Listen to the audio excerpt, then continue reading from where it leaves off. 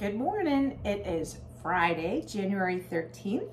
My name is Irene Mahoney. I'm a certified independent health coach with Optavia. Just trying to get into a good fat burn, starting off the new year here. So I got my first shake. I added a little bit of cinnamon to regular coffee last night. So I got like a cinnamon iced coffee. I blended that up with the vanilla shake, which I haven't had in a while. So that is kind of yummy. And about a cup of ice. So this is the fueling that is gonna get us through the day today. We're gonna run over to school. We got quizzes to give. So I am gonna see you there for fueling too. Ooh, photosynthesis quiz day is rough.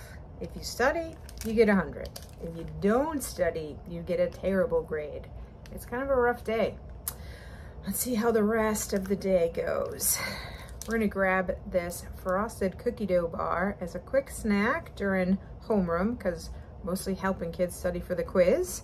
And then we're giving quizzes for the rest of the day. So I'll see you back here for lunch.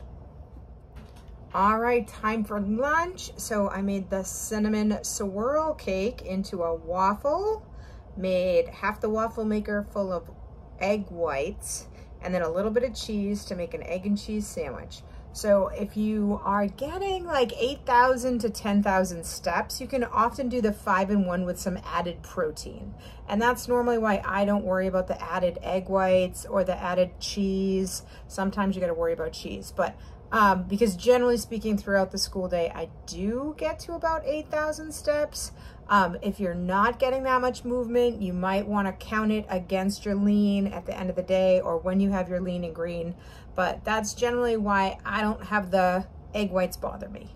But I know a lot of people ask that question, like, do you count it as part of your lean later? I don't, but if you're being super strict, you might want to.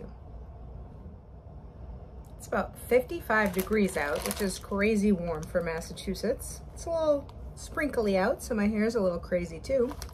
But it is after school snack time, so we are gonna have the barbecue crunchers. We're gonna grab these for the car ride home, grab some water, which will bring us pretty much to 64 ounces of water today, so that is a huge success. And then we just gotta go home and figure out something for the lean and green. So I'll see you at home. Very excited. I came home and my pudding was in the mail. So if they ever make a mistake on your order, just call them up. They're really great about it and they just fix it as soon as they can. So that's super exciting. Chocolate pudding.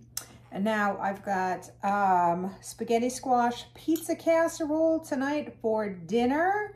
I made a bunch of this a couple weekends ago and froze it. So I just defrosted it.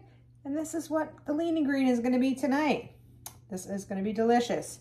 I'm gonna watch some Netflix, enjoy my lean and green, and I'll see you back here for dessert. Time for dessert. Just gonna do the chocolate fudge drizzle bar. I didn't mix up the pudding, so I forgot. So this is what we're gonna do for dessert tonight. And I'm gonna enjoy my dessert. I hope you enjoyed the video. If you did, please subscribe to my channel, drop some comments down below, and I'll see you tomorrow.